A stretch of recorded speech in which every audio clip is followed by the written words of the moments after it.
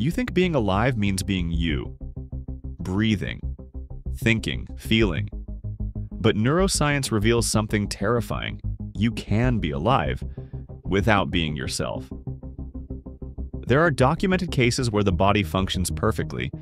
The heart beats, the brain processes information, yet the person is gone, not dead, erased.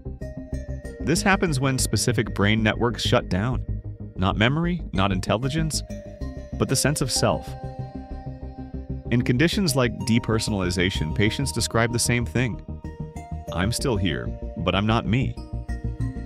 The brain stops generating identity. Your name still exists, your memories still load, your body still moves, but the feeling of being someone disappears. Neuroscience shows that the self is not a single place in the brain.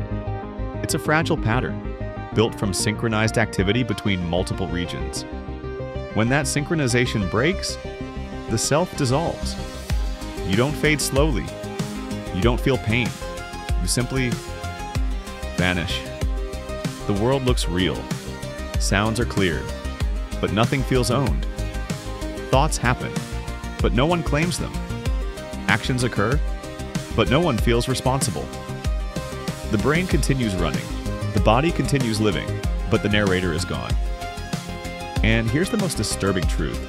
This state can last minutes, days, or years. Some people recover, some never do. The brain can erase you without shutting itself down, without alarms, without damage, just by altering how it binds experience together. You are not guaranteed to exist just because you are alive.